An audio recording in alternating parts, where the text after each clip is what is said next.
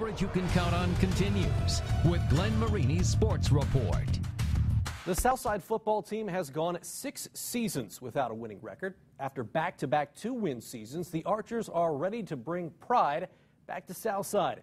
Jessica Starbird has more with your Highlight Zone Countdown to Kickoff preview. Get out of here. Take that step up. Southside is looking to take a step up in the SAC. And third-year head coach Roosevelt Norfleet is happy with the strides his team has taken to get there. They put in a lot of work from November to now. We saw a lot of gains in the weight room.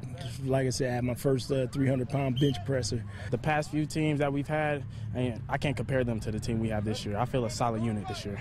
Southside's unit will be without 18 seniors from last year's team, but bring back players at key positions on both sides of the ball. Our defensive backfield is, there are 2 returning starters out of 4, and we got 1 linebacker that's returning also. Our defensive backs, we've been working. We've been learning new footwork drills, just working, lifting every day in the weight room, watching film. Last year, Southside averaged just 12 points a game, but they've got leaders back at key positions looking to turn that around in 2016. That includes third-year starting quarterback Dennis Johnson Jr. and last year's leading rusher Mark Halen Hairston. Our past few years, we didn't really lead. We just sat back. But this year, we actually stepped up, and we've showed our strength as ourselves as being leaders. Everybody's willing. Everybody's willing to do what they have to do to win these games that's coming up this season.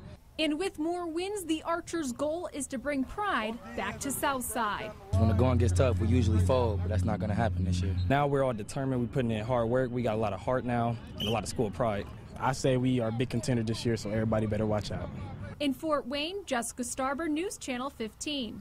Southside hosts Concordia to open the season. That's on August 19th. And tune in tonight at 11, where we're going to preview the season with those Concordia cadets.